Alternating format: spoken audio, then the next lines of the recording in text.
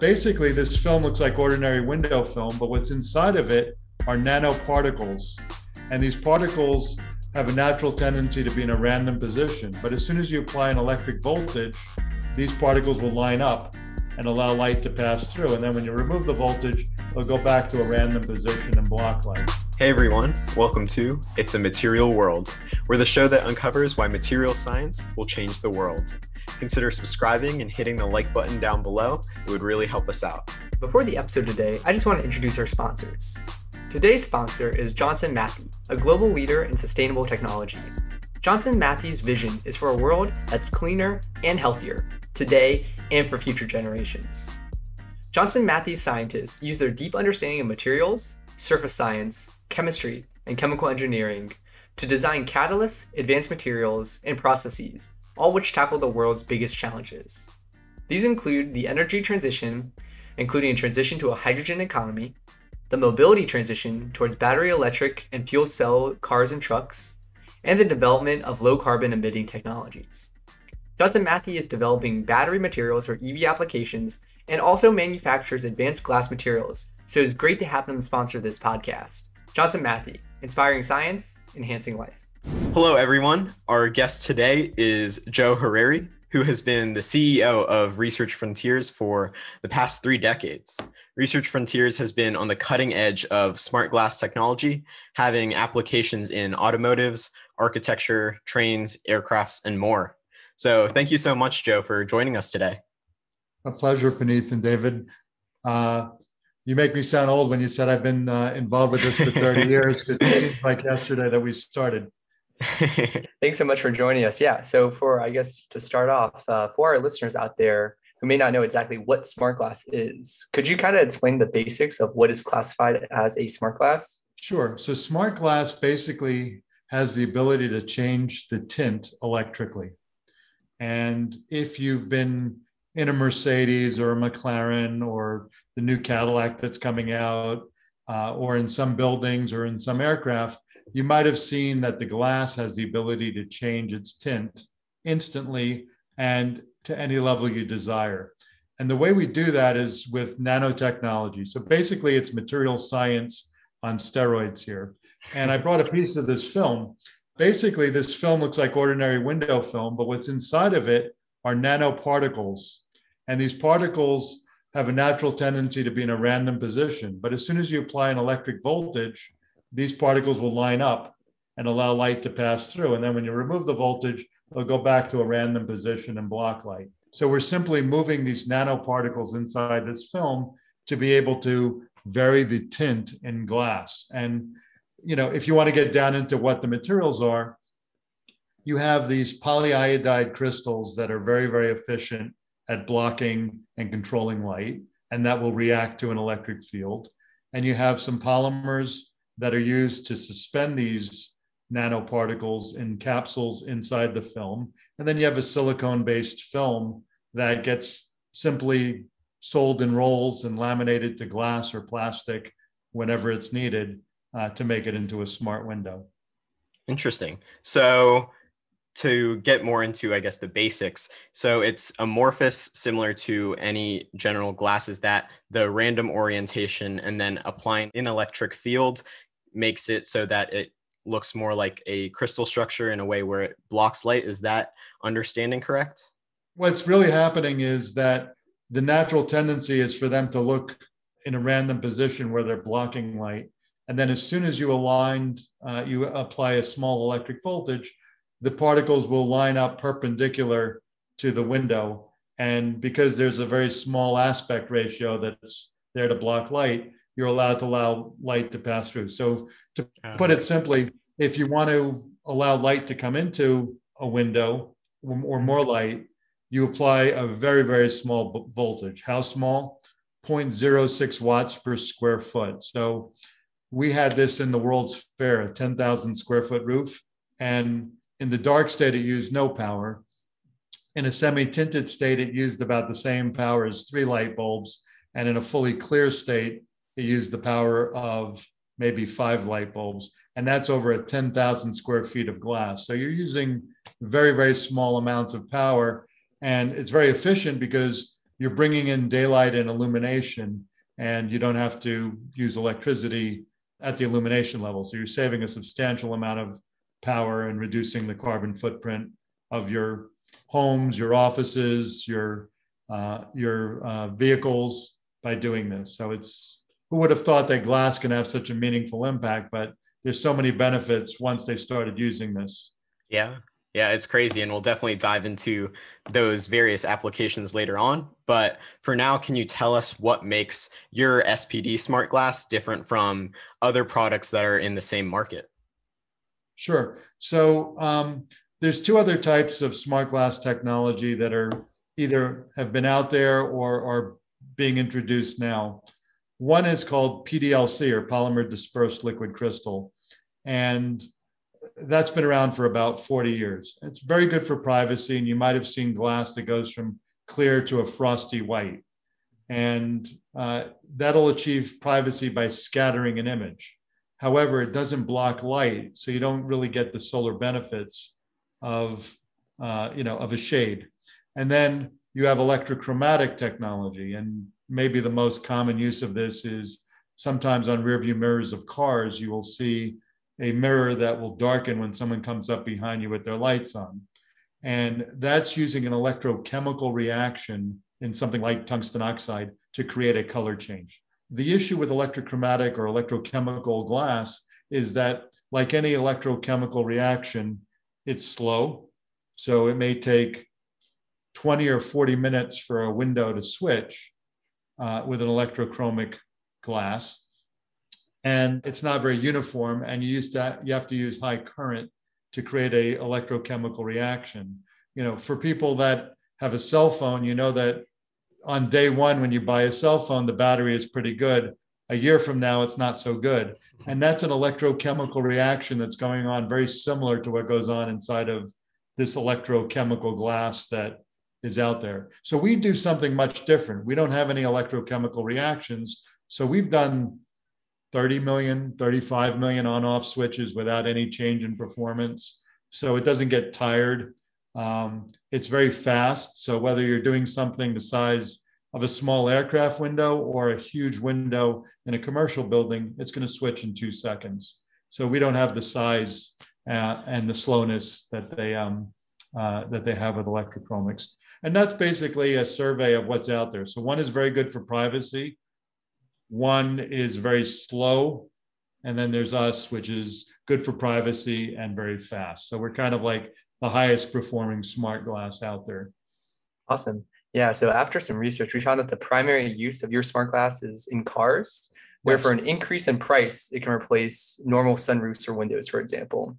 If I was a consumer, why should I want your smart glass? Exactly. And what are the benefits for both me and the environment? Let's start with the question, what's in it for you? Okay, that's always a good place to start. If you put our glass in your car, you're going to gain about 2 to 3 inches of headroom because you're eliminating the pull across shade with glass that actually is much more effective at blocking heat, light, and glare. So you're going to get extra headroom without having to raise the roof to a higher level and compromise your stability, because once you raise the roof of the car, you're raising the center of gravity and making it less stable. So we can actually lower the center of gravity on any car by using this technology. The other thing is we're blocking about 18 degrees of heat that's coming in. So I grew up in Florida where you'd park your car at the beach for 2 hours and you wouldn't be able to sit in it. Imagine instead of getting into the car and it being 90 degrees, it's 72 degrees and you haven't used your air conditioning. So the benefit there is that, first of all, you can make your air conditioning compressors in your cars 40% smaller. So you have more room in the car. Because it's lighter and smaller, you're dragging along less weight. So you're actually making the car more energy efficient. And because you're using the air conditioner less, because you're already starting with a temperature that's 18 degrees cooler for most cars, you're saving about 4 grams per kilometer in CO2 emissions, which is huge. In Europe, 4 grams per kilometer would cause car makers to have a penalty of about $400 per car. So we're eliminating that penalty. And if you put it in an electric vehicle, you're actually increasing the driving range by about 5.5%, which is enormous, because if you think about what the trends are in electric vehicles, first of all, they're not just Teslas anymore, but virtually every major car company in the world has announced that they're going all electric. Some are going all electric by 2025, some are going all electric by 2030, but there's definitely a very pronounced move towards electric vehicles. Battery technology really hasn't caught up with the needs of the consumer. People have range anxiety when they get in a car. How far will it go and will I get stuck? Now, of course, the more you introduce more charging stations and things like that, the less there's that anxiety. But right now, battery technology is not advancing as fast as the consumer needs. So you really have to focus on conservation and using the energy more efficiently. And that's where our glass comes in, because it allows you to have more of your battery power go towards driving the car and less towards cooling it. And that allows you to have the cars go further. Wow. That's crazy how something so simple with just adjusting the light and being able to save so much energy really leads to that drastic of a difference in EV range as well as CO2 emission reductions. And you were talking about battery technology, and that's something David and I have talked about in the past extensively. And I know he's very passionate about it. I've done research on it. So there definitely seems to be a lot of room for improvement, and it's a very growing field at the moment. So that's all crazy. Right. And these are mutually exclusive endeavors. If you're trying to make electric vehicles better, of course, you're going to focus on the battery, but you're also going to focus on the charging architecture, and you're going to focus on the conservation of energy. And that's where we come in the conservation of energy. So these are all very symbiotic types of things where material science can really have a major impact on how we live and how we get from place to place. Interesting. So it's a two-facet idea there, where it's saving energy, but also increasing battery technology, improving it to increase that range. Got it. That's interesting. Right. Now, other benefits is you're more comfortable, you're saving energy, you're driving further on a tank of gas or on a charge in your battery. You're having a more stable and comfortable car. And as we move towards a world where cars are driving themselves more, the autonomous vehicles, it becomes even more useful. And autonomous vehicles are not science fiction. If you've ever been in anything that moves that you're not driving, you sort of have been in an autonomous vehicle. So think about a train, a taxi, an airplane. You're not driving them typically. And because of that, you're either looking out the window, looking at your device, or watching a movie. Well, each of those scenarios would require glass to be in a different tint. So now all of a sudden, the glass is working with you because you can control it. So when Cadillac just came out with their new flagship electric vehicle called the Celestiq, it was announced at CES this past year. They basically configured our glass to be able to be controlled in 4 separate sections. So if you want your glass above your head to be dark and I want it light because I'm driving and I want to be awake, and you're in the back and you're, watching a movie or, checking your email, we could both have what we want. So you could actually give passengers more control with that. So you have these abilities. And as you move towards an autonomous driven world, those things become more important. Because you're not driving the car, so you may want to look out the window, or you may want to check your email. And both of those would require the glass to be in a different state. And that's where we come in. And that could be manual. You could flip a switch and do it. It could be automatic. You hook it up to a photocell and it'll automatically detect lighting conditions and adjust the glass. You can talk to your glass. People think I'm crazy when I walk through my office. I'm talking to the windows in my office with an Amazon Alexa and telling them to go on or off. And it's that simple. Yeah, that's really cool to see that Cadillac wants to use it. I guess kind of as you've marketed this out, what type of response from the public have you gotten for the glass? Well, when we first started this company, Research Frontiers, smart windows with science fiction. I think there was a smart window in the movie Blade Runner and a couple of other, limited instances. Now it's commonplace due to the fact that if you set your mind to creating the future, you can do it, and with determination and some smart people. And we were very blessed with both determination and some very smart scientists to do that. So I encourage anybody listening, go into science and change the world. Okay, you can do that. But one of the challenges that we had in the beginning was just getting it to work on a large scale, because there's many, many things that will work on a lab scale that won't work in commercial production. Then we had to basically introduce it in a way where once we got it out of the lab and into the real world, it would be feasible and effective. So we constantly are working on making the performance better and reducing the costs. And if you look at the costs that Mercedes paid for the first glass versus even 2 years or 3 years later, it was half the price. Wow. And it's gone even lower since then, because we've now really focused on cost reductions for the technology. So one of the big challenges was getting the technology to be affordable, because we want it used everywhere. And as an exercise, next time you go outside, look at all the places that glass is, and you'll see that you can change your view of the world everywhere you look. And that's one of our mottos: change your view of the world everywhere you look. Right. Wow. That's awesome. So also the other part of R&D, I'm guessing, is automating it and maybe, attaching photocells and things of that nature to your technology. How exactly does that work? Yeah. Well, fortunately, our technology is very robust and forgiving. So you could use off-the-shelf components, a smart plug, for example. You get an Amazon Alexa and a smart plug, and you're in business talking to your windows.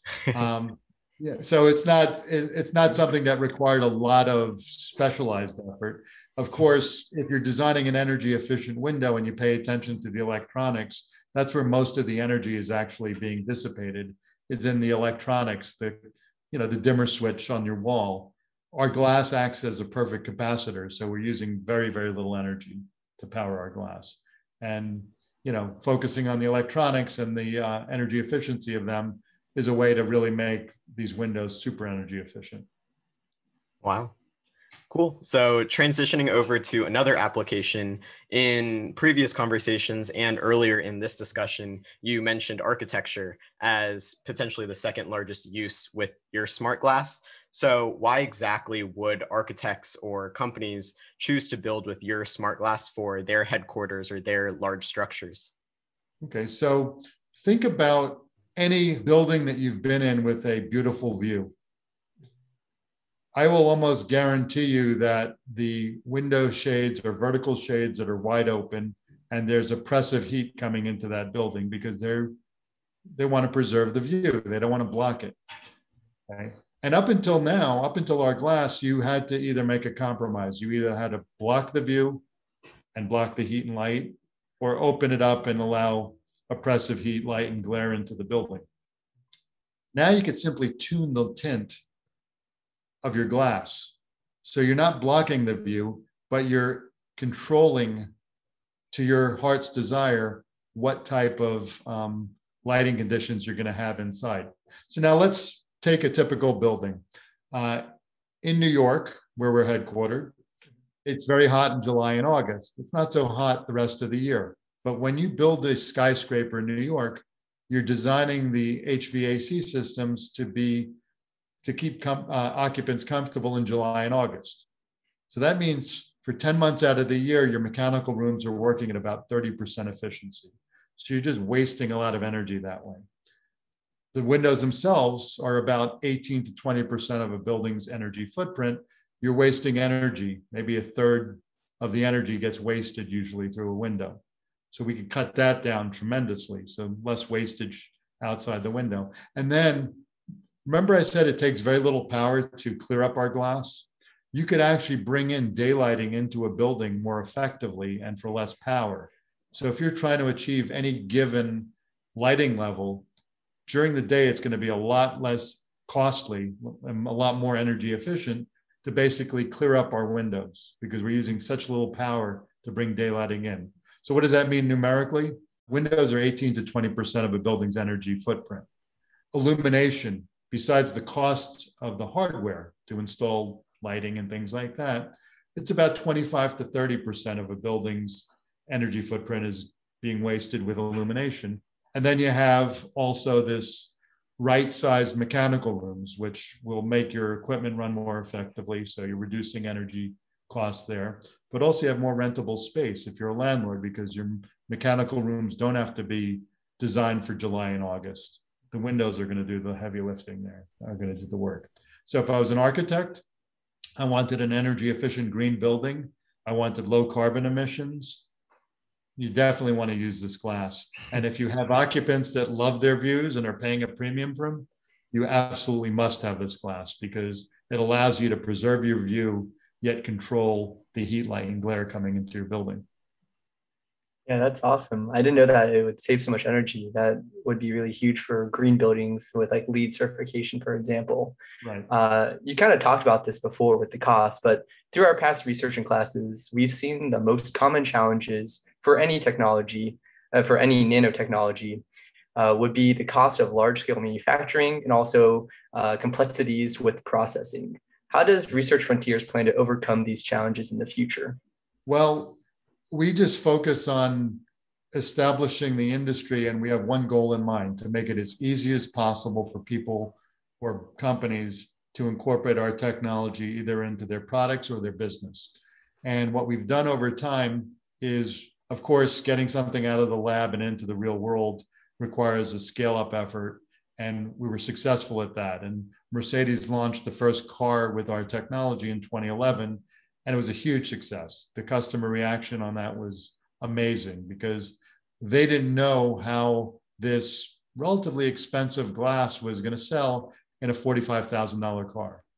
And the take rates for this option were off the chart, multiples of what Mercedes expected. So then they said, okay, let's put it in other vehicles because we still get the benefit. And they started to put it in the bigger, more expensive convertibles. So now they have these all glass roofs in the convertibles, and people were loving that. And once again, the take rates were very high. So then they started to move it into their flagship, the S-Class. So they put it in the S-Class Coupe in 2014, the Maybach, which is their luxury vehicle, in 2015, the S-Class 550 in 2016, the S-Class 450 in 2017, which are the high volume cars. And then at the same time, McLaren started putting it in vehicles. So now we're in 5 different models of McLaren. And it's not just the roof. We're in the windshield, we're in the side glass, we're in the rear glass. Just they figured out that it's great to have, but tintable glass is even better. And that's why we did that. So these benefits started to permeate, and then they started to migrate from the automotive market, which, as you correctly noted, was our largest market, to the aircraft market. So now we're in 8 different models of aircraft as standard equipment and an aftermarket add-on, because we're very easy to incorporate into existing aircraft, on 40 different models. So we've went from cars to planes. And then they realized, well, in the train market, there's a lot of glass, and you have a limitation. You can only carry around so much air conditioning power in a train and still have room for the passengers. And you want your passengers comfortable within the first 30 minutes of getting in a train.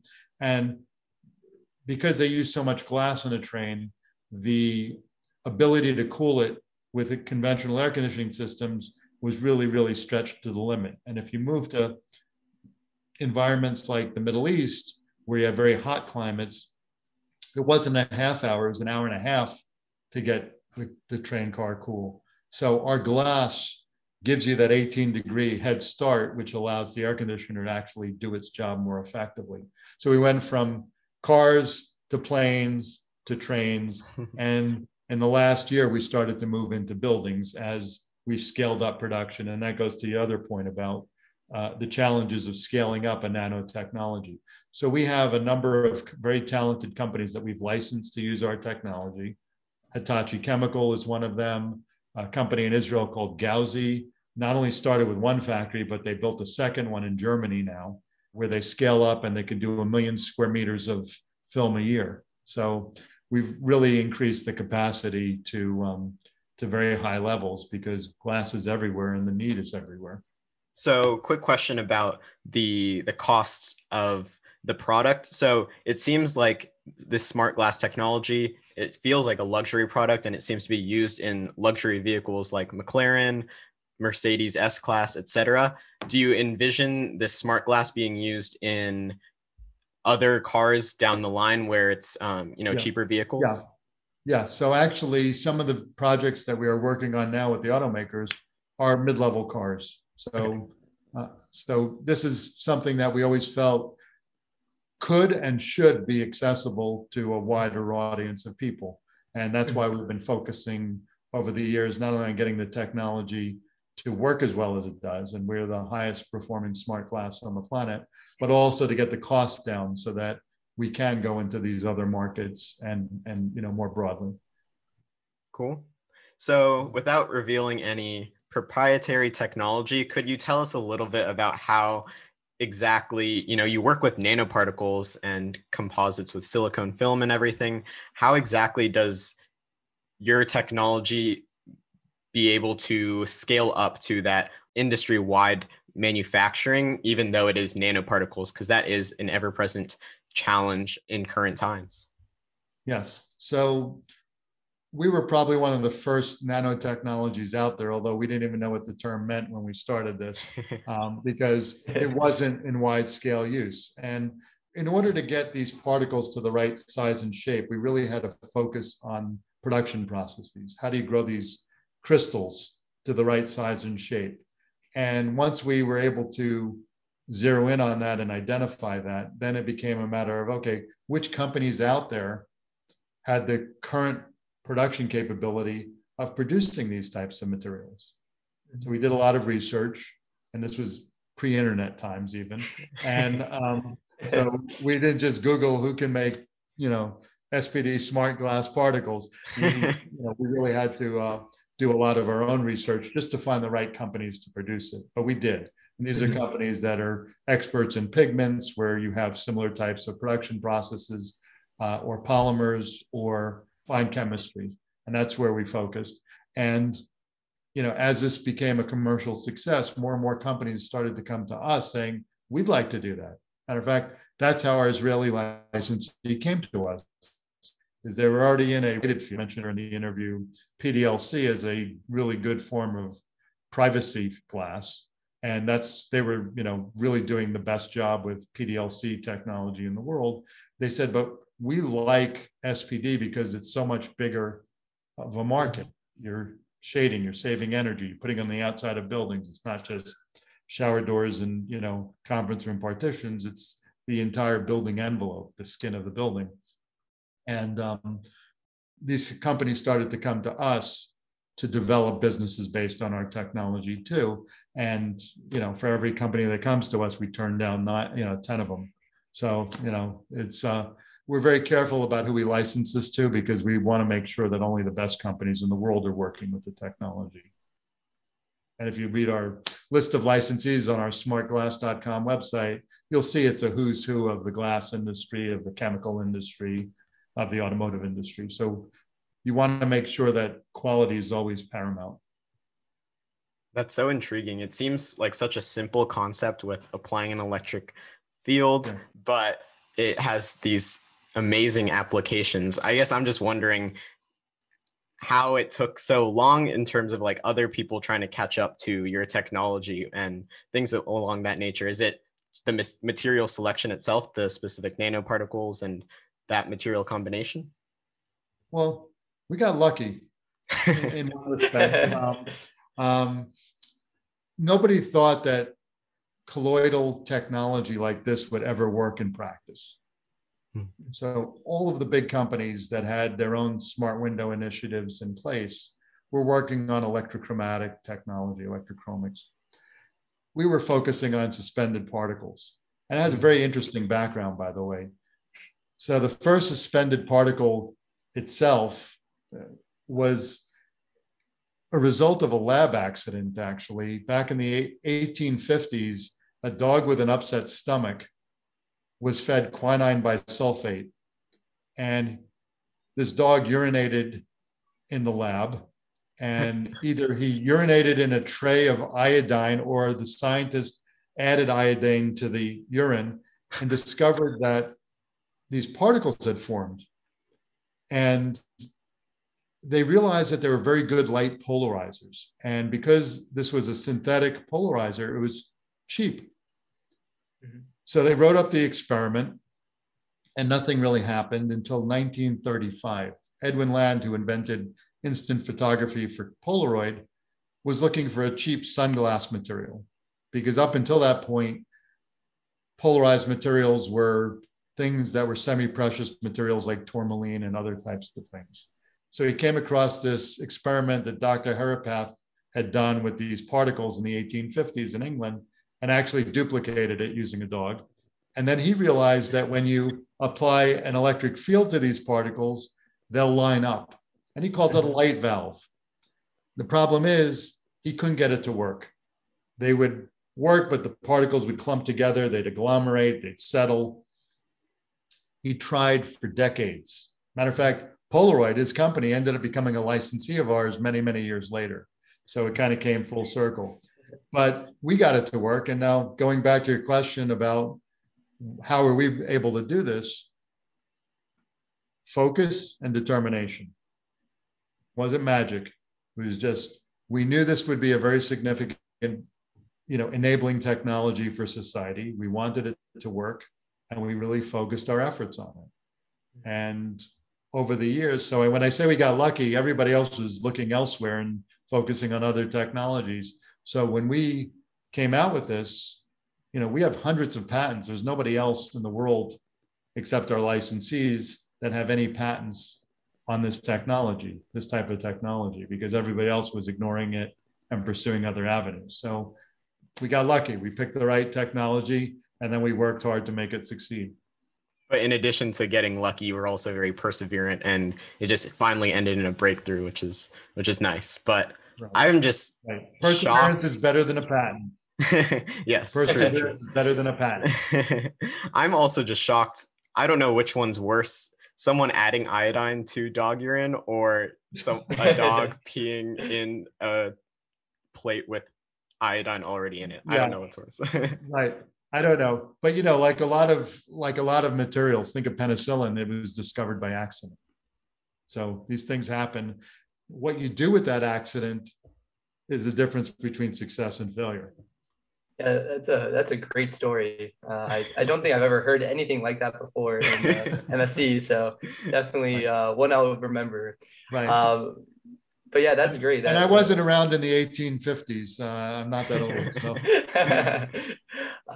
Yeah, so you've talked about a lot of great applications. So kind of what's next? We've talked to you before, but you were telling us about applications in museum where light degradation of old paintings or old artifacts is highly prevalent, which is kind of the trade-off between people getting to see really cool art and preserving the really cool art. Right. So how can your SmartGlass kind of help this? Sure, David, it's a great question. The Declaration of Independence, this hugely important document, is shown once every 2 years for about a week. The Book of Kells in Ireland is this very, very colorful old Bible. And every year they turn a page so that visible light doesn't fade all of the pages at once, okay? Visible light can be a very, very destructive force. So what we do is when you put our glass on, let's say, a display case in a museum, and you hook it up to a motion detector or a button, there's no light hitting that, or 99.5% of the light is blocked on that artifact. So you could put very, very light sensitive documents on public display for long periods of time, and very little visible light is going to destroy it. And then when someone wants to see it, you walk over to it. And either the motion detector detects that there's a visitor to the exhibit and it clears up the glass automatically. Or if you want it to be interactive, with the visitor, they could press a button and see it. There was a 15th century map in a museum that was being protected, and very, very important letters that were also very light sensitive that were being protected. If you go to the Baseball Hall of Fame, some of the most valuable baseball cards in the world are being protected with our glass right now, because visible light can be very, very damaging. So that's one area that's kind of a new emerging area. Another one is consumer electronics. So I want you to imagine for a moment that you're looking at your window, and if you remember the movie Total Recall, the original one, Arnold Schwarzenegger is sitting there in his kitchen looking out the window, and he's watching the news on the window. And his wife comes home and the TV goes off and it becomes a very clear window. We can do that now. Wow. So the problem with, let's say, just simply taking an OLED display and putting it in glass, which you can do, is that you have light behind it that is going to wash out the image. So what companies like Panasonic and others now have done is they got smart. They said, okay, what if we put an SPD film on that window? When I want it to be a window, I simply make the film clear and I have a clear window.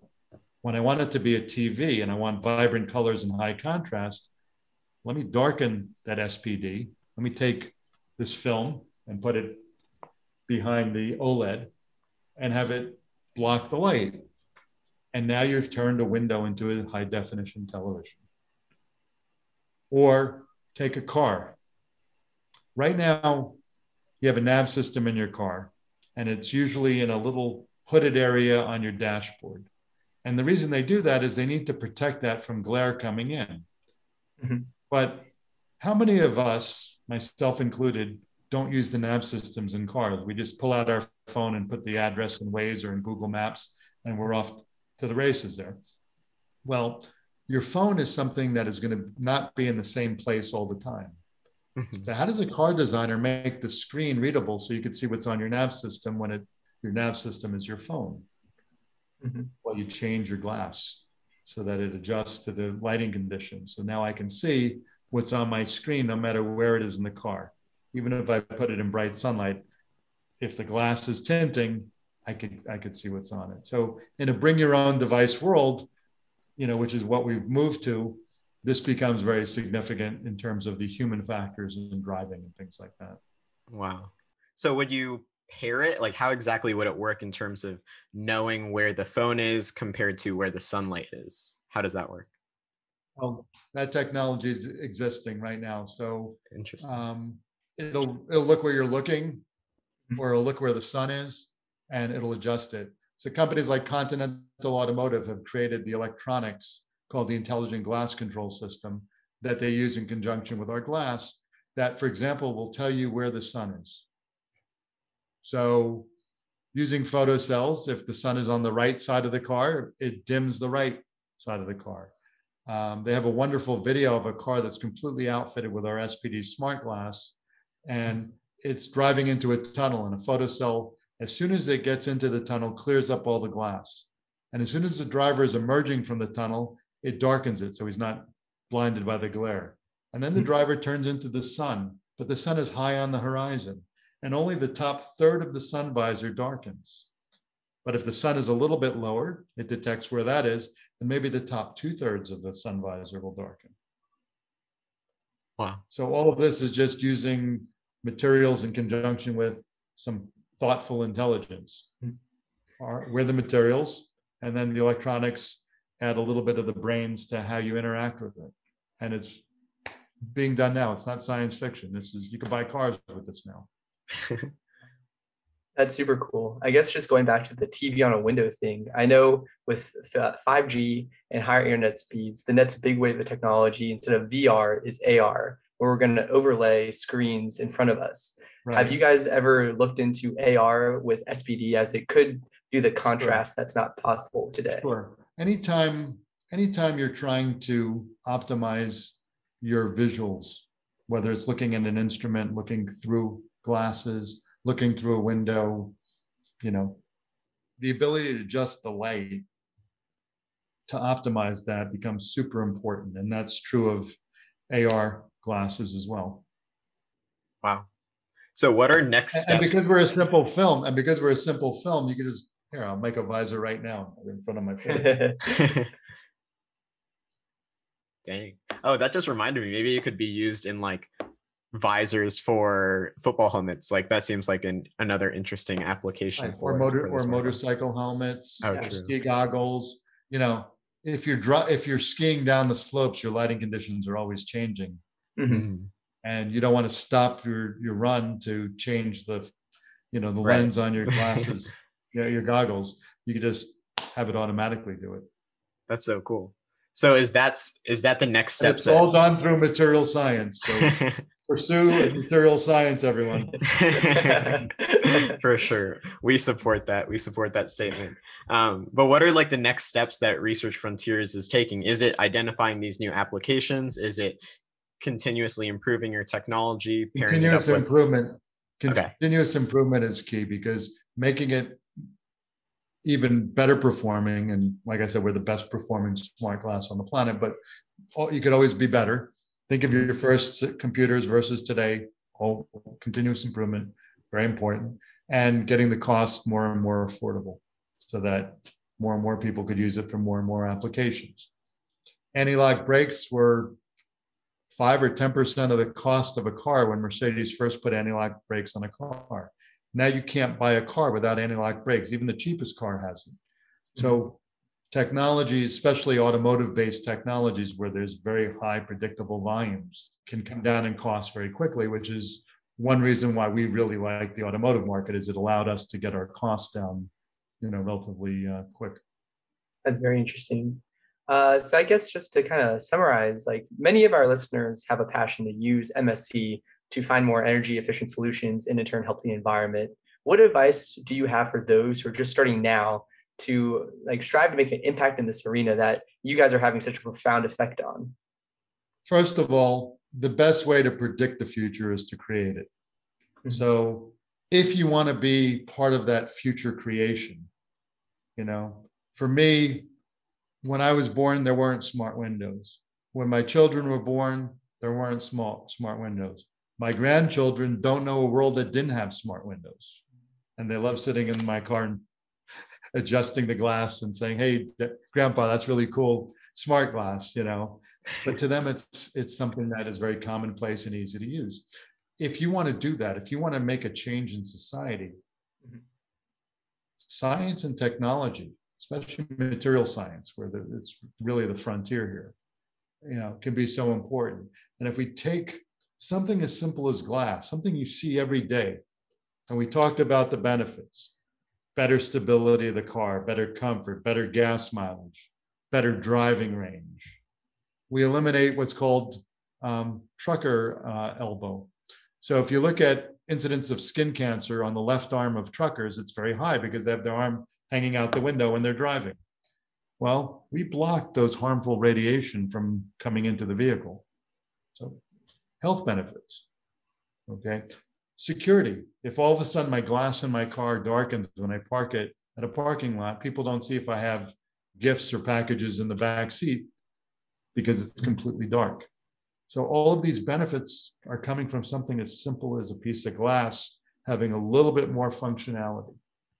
So if we could do it, and I'm not a scientist, by the way, but I love science, okay? If we could do it, any one of your listeners can do it too. So, and the other thing I would say is, if you want to create the future, don't listen to people. If I had $1 for every time someone told us that what we were doing couldn't be done and it was chemically impossible and physically impossible, I wouldn't have to sell any glass. I would be very, very wealthy. PhDs were telling us that you couldn't do what we did. And we not only did it, but we became the best-selling, best-performing smart glass in the world. So don't let anyone tell you, that's my best advice, that something can't be done. All they're telling you is that it hasn't been done yet or they don't know how to do it. Doesn't mean that you have to live by that. And we're certainly a living proof of that. So pursue your dream, create the future, study, be determined, succeed, and you'll be successful. That's some great advice. I also want to ask, because you have been at the same company for 3 decades, like how have you like continually like stuck with this? Like how, like when you're first starting with this, like what was like your dream and what advice would you give early entrepreneurs who may be just starting now their 3-decade journey to where you are now? Well, hopefully it won't take them 3 decades, first of all. But I will say this, no matter what you do, and this is general advice for anyone going into any business or career, make sure you love it, okay? Mm-hmm. Because if you do love what you do, and I do, I mean, I wake up every morning excited, it's like you're not working. Mm-hmm. And, all of a sudden it's 10 o'clock at night and you realize that you've had such a wonderful day, but you don't realize it's 10 o'clock at night, just having so much fun. I get to do some cool stuff. I've been on the test track at Mercedes. Okay. I've been at aircraft shows. I've been able to work with some of the most brilliant people in the world, some of the best automotive and aircraft engineers in the world, the best architects. I've been able to create stuff. I've been able to go and meet heads of state because of what I'm doing. Okay. So what gets me up in the morning? I love what I do.